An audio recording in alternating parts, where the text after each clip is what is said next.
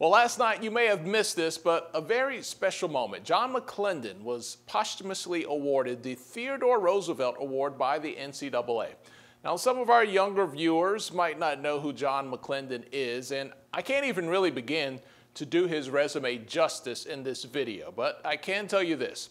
He learned basketball at the hands of Dr. Naismith, the man who invented the sport when McLendon was a young student at the University of Kansas. The four corners offense, he invented that. The fast break, yeah, that's his too, even though the credit is hardly given properly. He coached at what is now known as North Carolina Central University and Tennessee State University as well. He's one of the forefathers of the NCAA tournament. McLendon and a group of friends scraped together $500 in 1946 to create what is now one of the biggest HBCU events, a staple in the culture, the NCAA tournament. Now, along the way, he used basketball to integrate the sport and simply make society better everywhere he went.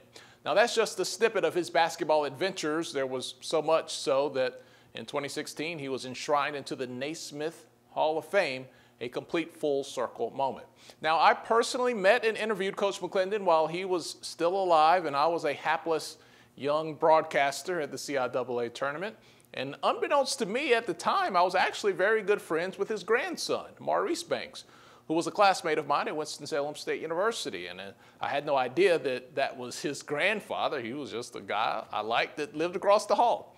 So let's hear a few words now from a usually quiet Maurice Banks.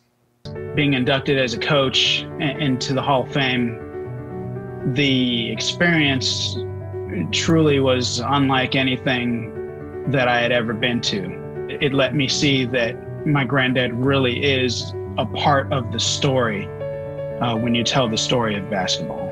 I think of him as my hero, and the more that I've learned about him, it's truly, it's awe-inspiring, actually.